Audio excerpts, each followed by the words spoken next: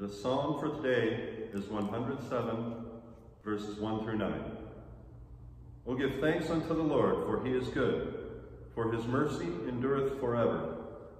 Let the redeemed of the Lord say so, whom he hath redeemed from the hand of the enemy, and gathered them out of the lands, from the east and from the west, from the north and from the south. They wandered in the wilderness in a solitary way.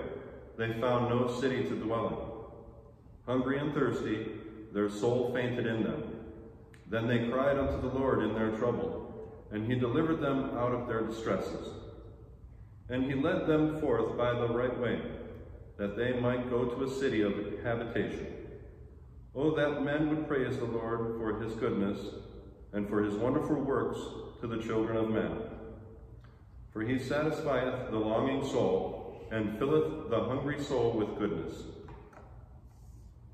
The epistle for today is James chapter 1, verses 22 through 27. Do not merely listen to the word, and so deceive yourselves. Do what it says.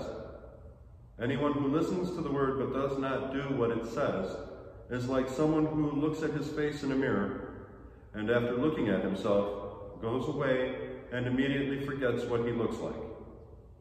But whoever looks intently into the perfect law that gives freedom and continues in it, not forgetting what they have heard, but doing it, they will be blessed in what they do. Those who consider themselves religious and yet do not keep a tight rein on their tongues deceive themselves, and their religion is worthless. Religion that God our Father accepts as pure and faultless is this: to look after orphans and widows in their distress, and to keep oneself from being polluted by the world. Here ends the epistle. Hallelujah, hallelujah. The right hand of the Lord is exalted. The right hand of the Lord doeth valiantly. Hallelujah. Christ being raised from the dead, dieth no more.